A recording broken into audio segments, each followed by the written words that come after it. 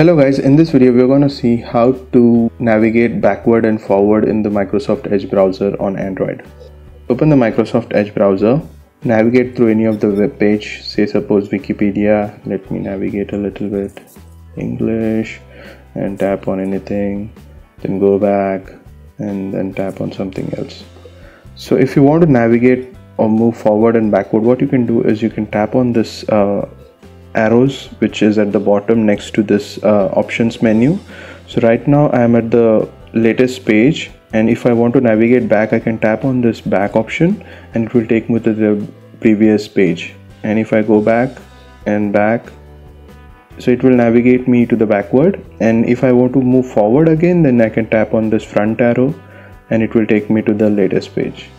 So in this way you can navigate, move backward as well as forward in the Microsoft Edge. I hope this helps.